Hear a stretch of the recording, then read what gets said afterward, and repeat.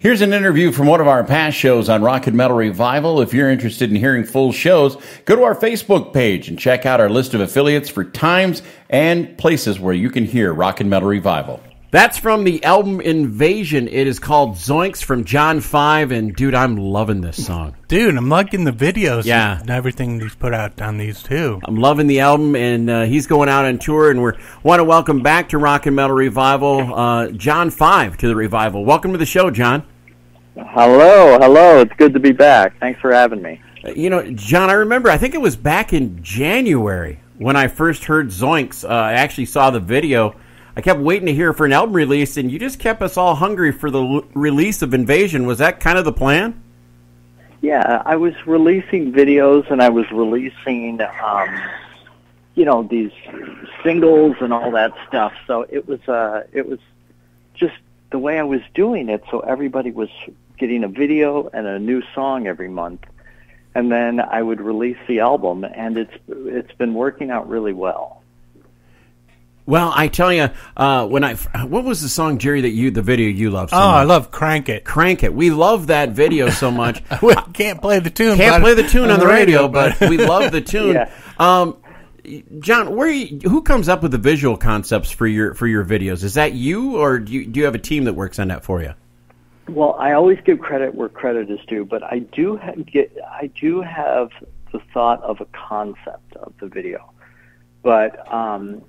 People I work with definitely have this visual, but I was like, for Crank It, I was like, yeah, let's use these neon colors, like it was, like it's a rave or something, or it's this or that, and, I just like to make the videos try to make them as cool as the songs, and because it's important, and the song is going to last forever, and so is the video.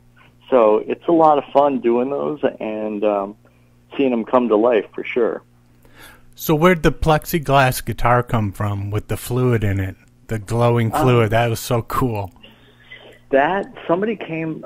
There's a NAMM show, which is like a music merchants convention, and someone came up to me and said, "I'll make any guitar you want. What would you want to make if you could make any guitar?" And I said, "I'd love to make a lava lamp guitar." And the guy goes, "I'll do it." And his name is Ken Meyer, and it's so strange because when people come up to me and say things, I usually will take them up on it. And he's a fireman in Wayne County, Michigan, and he said, he worked with his father and making guitars and things like that. And sure enough, he created this guitar, and it was pretty jaw-dropping. So you don't have to be at a big company to do this stuff. So how does it sound in real life, though, being liquid in there and stuff? Does it the tone okay in it, or does it? Yeah, it sounds really good. Surprisingly, they did all these tests and stuff. It sounds really good.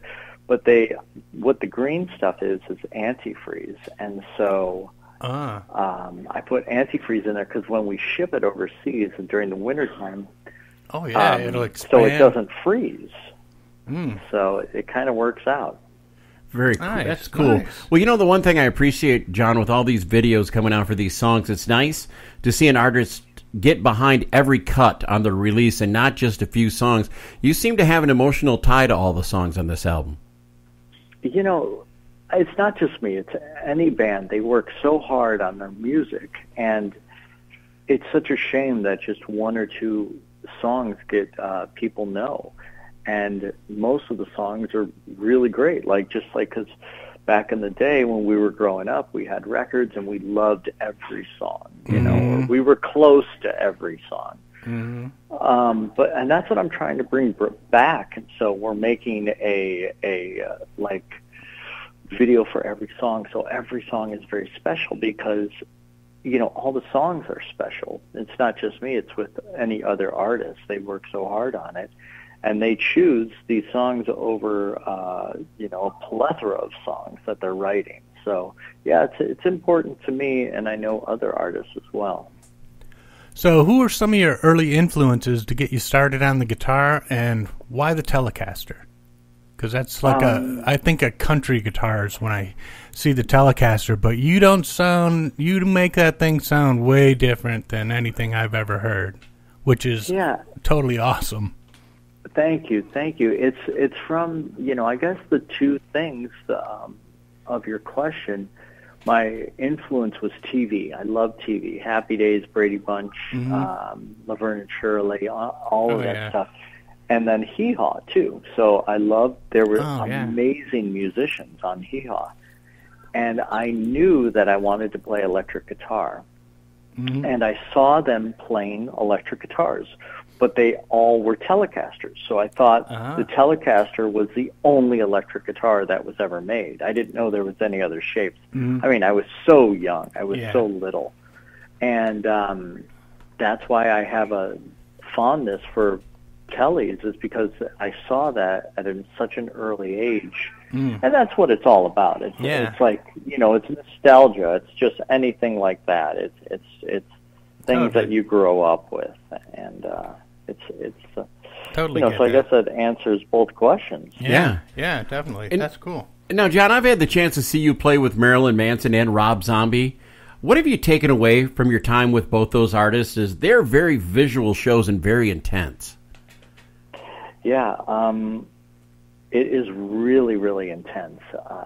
And just like for my love of Kiss or anything like that, it was.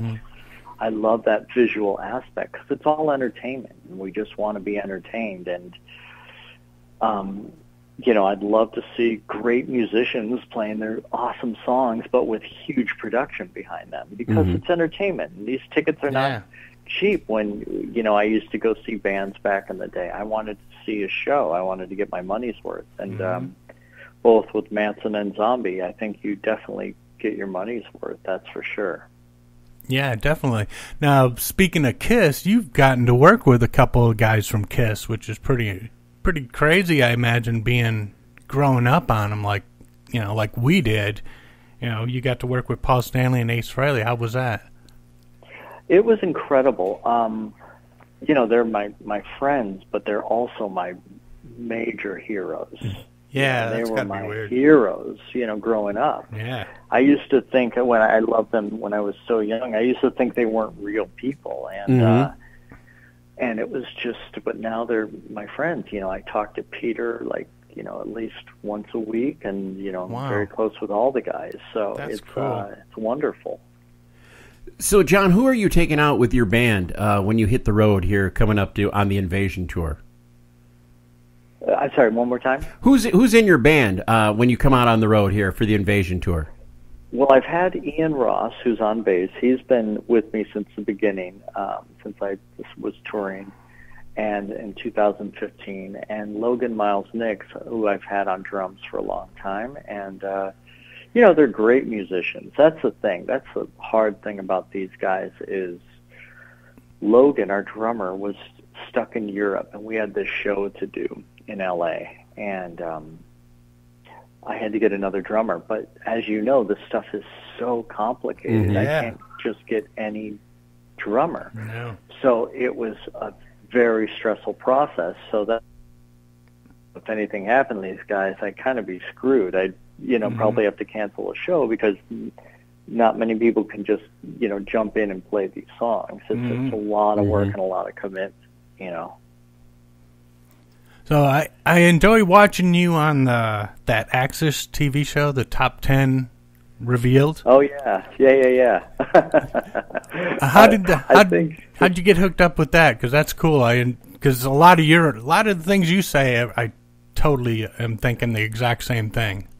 Yeah, they just reached out to me, but I think on the last episode I wore a really funny shirt. It was like a baby.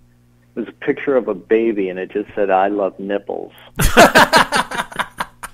That's awesome. I gotta record that one. So I think I remember, and I was like, "Oh my god, I can't believe I wore that shirt."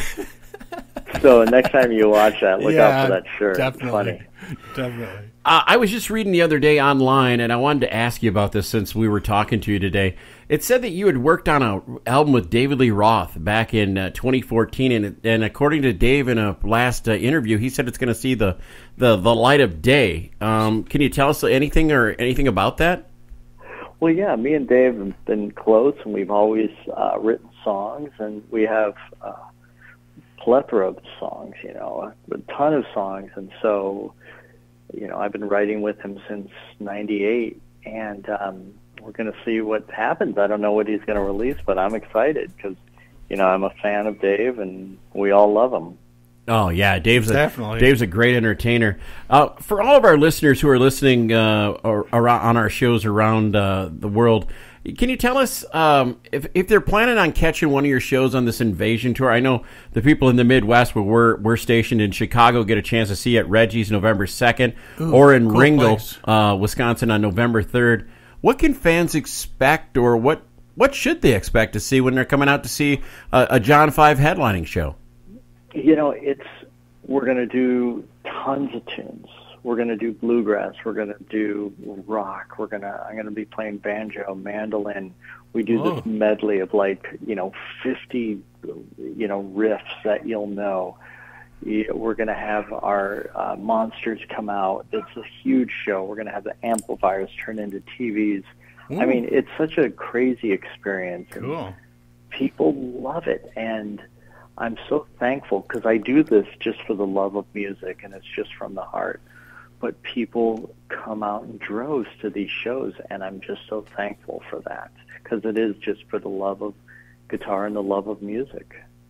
I like that the album, a lot of instrumental guitar albums are, 40 minutes of bumblebees fighting against different background music, but this one has so many different varieties in it. I really dig it. Like, are you playing, is that an actual pedal steel guitar, or are you playing just slide on your telly on a couple of those? I am playing, there's a few songs like that. I'm playing all sorts of different instruments. I do a little lap steel on there, and mandolin and banjo, and a lot of electric guitar, that's for sure. So it's, but we perform the music just like how it's recorded, and there's an art like that in itself. And it's a lot of fun, and I encourage people to bring out your phones, record if you want, do whatever you want. It's your phone, do it, because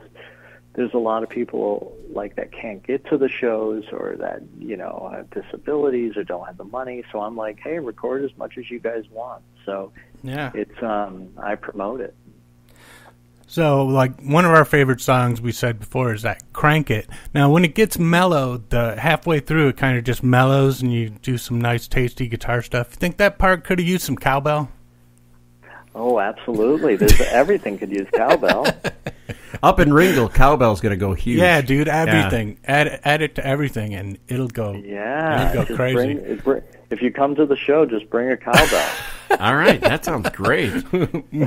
We actually have a few of them around. We're always ready. We're always ready. It's wonderful. Well, John, we really appreciate you taking time to talk with us today, and we also know that you're going to be in the area in 2020. In February, you're going to be in Milwaukee with Queensryche too. Oh man! In Milwaukee, so that could be a possible show that you see us at, and we want to wish you the best. We love the new album. February in Wisconsin, nothing better. Yeah, it's like nothing bikini weather. Yeah, shores. Yeah, but we want to play another track off the album, and we asked you what you wanted to hear, and you said, "I want it all." Tell us what the significance is of this song with you, John. With me saying I want it all, that's a talk box, and I'm playing guitar and playing the notes and mouthing it on the mic, and it's really cool.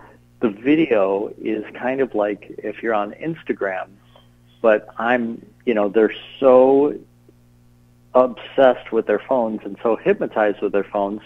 The premise is I'm standing right in front of you, but you're looking at me playing on your phone, and it's just like that thing of people are so obsessed with their phones, and you know, it's a lot of fun, and the video is totally weird and just, you know, it's girls cool, and guitar solos and like morphing faces and stuff, which is really weird. It's a lot of fun. People love